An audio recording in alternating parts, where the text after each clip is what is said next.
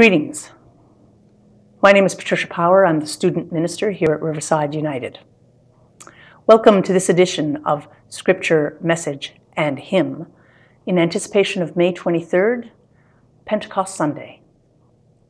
Pentecost is the day we celebrate as the birth of the church, and when we knew for sure that Jesus is always with us, will always be with us, having given us the Spirit of God.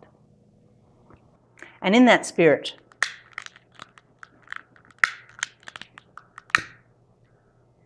we light the Christ candle, slowly but surely,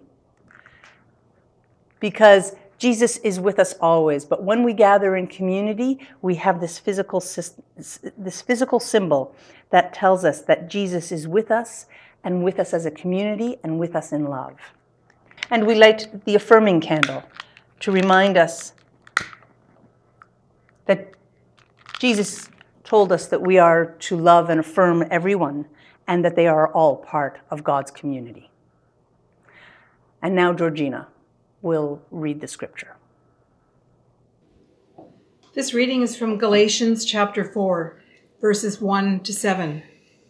My point is this: heirs, as long as they are minors, are no better than slaves, though they are the owners of all the property.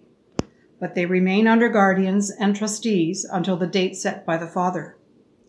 So with us, while we were minors, we were enslaved to the elemental spirits of the world. But when the fullness of time had come, God sent his Son, born of a woman, born under the law, in order to redeem those who were under the law, so that we might receive adoption as children. And because you are children, God has sent the Spirit of his Son into our hearts, crying, Abba, Father. So you are no longer a slave, but a child.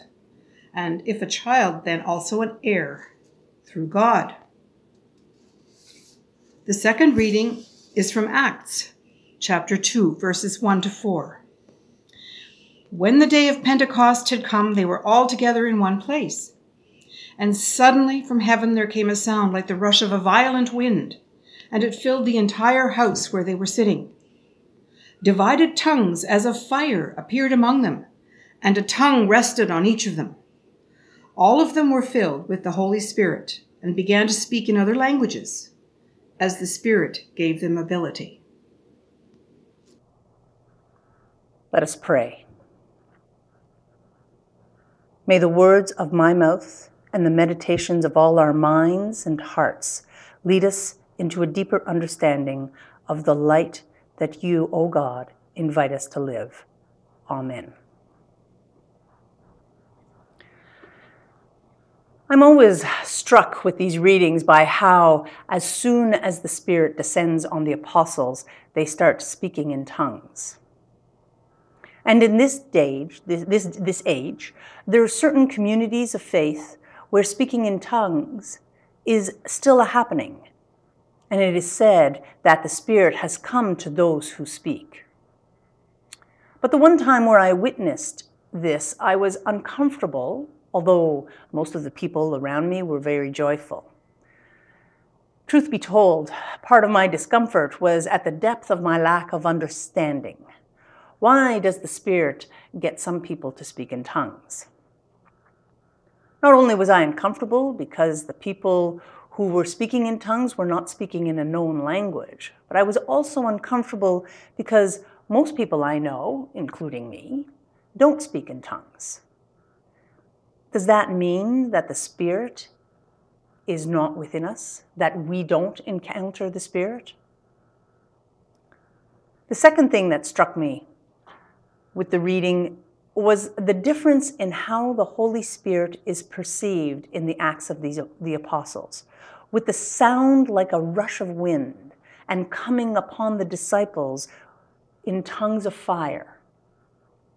How very different it is in the Gospel of John, when Jesus comes into the room at chapter 20 and wishes the disciples peace. And at verse 22, Jesus then says, receive the Holy Spirit, and breathes on them.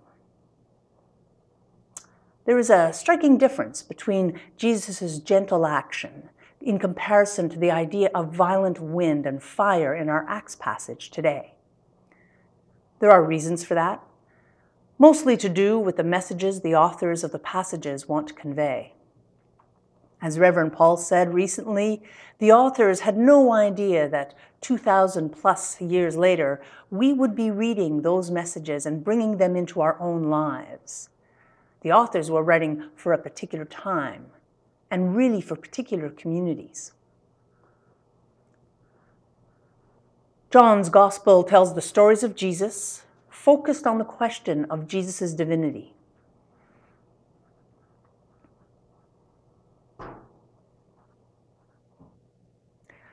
The Acts of the Apostles, on the other hand, is about getting the Christian community to focus on mission. Most scholars agree that Acts was indeed written by the same man that wrote Luke. And if you read Luke, Jesus and his disciples spend a lot of time heading to Jerusalem. In chapter 9, Jesus set his face to go to Jerusalem, and it takes him a full 10 chapters to get there. His triumphal entry into the city happens near the end of chapter 19. In Acts, it's almost like the converse. The same author is now all about going from Jerusalem. He is all about the mission. The community of Jesus, having learned from Jesus and his teachings, must now go out to other peoples and continue to build communities that demonstrate a lifestyle that is based on those teachings. It's pretty much like these candles. It is the same message that we as a community have symbolized right here. Jesus is with us always, but we light this candle when we're in community. We light that tongue of fire to show that this community strives to live in the spirit of Jesus and his teachings. And how do we do that? The rainbow candle is the mission. The mission that we receive to invite, affirm, and love all the people. These days in some churches, it is as if doctrine and ethics were two separate things. The words of the United Church Creed, for example, we believe in God who has created and is creating. That doctrinal stuff is the kind of set in stone stuff that we, at one time or another, try to figure out about how we might live with that. In this day and age, though, we seem to have adopted an attitude that ethics are changeable, depending on the times in which we live. But Paul brings them closely together. But when the fullness of time had come, God sent his Son, born of a woman, born under the law, in order to redeem those who were under the law, so that we might receive adoption as children. And just a little later, and if a child, then also an heir through God. Jesus was born of a woman under the law in order to redeem us. That is the belief. And we become heirs of God. That's the mission. Being heirs of God means freedom, but not to do anything we want. If we are heirs of God, then we do what God has handed down to us to do. If someone inherits a business from their parents that makes lunchboxes, they have a lot of freedom to run that business. But the parents aren't foreseeing that their business is going to be completely changed to producing lawn fertilizer. Not that there's anything wrong with lawn fertilizer, but that isn't the business that was inherited. We can't separate out our belief and our action. Being a people of God doesn't, as one of my sources that I was looking at said, happen on some sort of spiritual autopilot. As Christians, we are chosen to live a certain lifestyle that follows the footsteps of Jesus. We don't do it to earn our salvation. Our faith does that. We do this because Jesus told us that is what people who follow him do. Here is our faith. And here is the behavior we emulate as a result of that faith.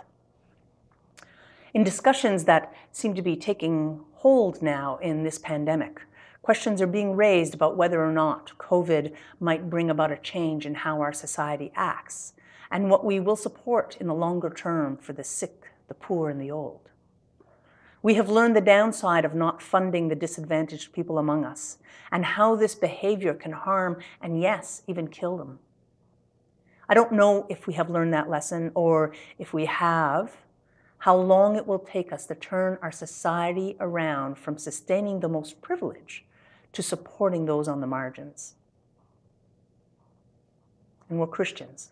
The word Christian is a bit maligned these days, maybe not surprisingly, when we see and hear about how some Christian sects put dogma ahead of people. They forget that Jesus said, it isn't about our rules, our current law. Jesus said it's all about love, and that is God's law.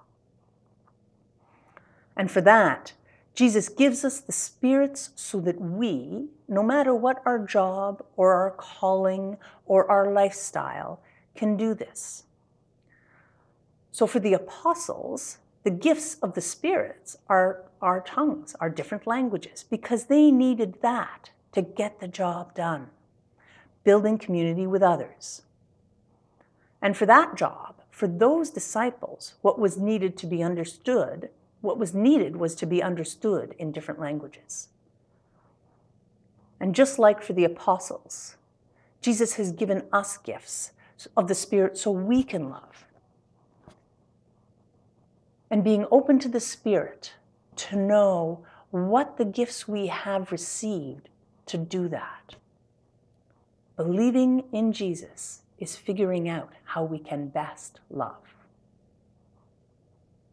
May it be so. Amen. And now we have our own Mary, Wanda, and Wayne with the hymn, Breath of God, Breath of Peace.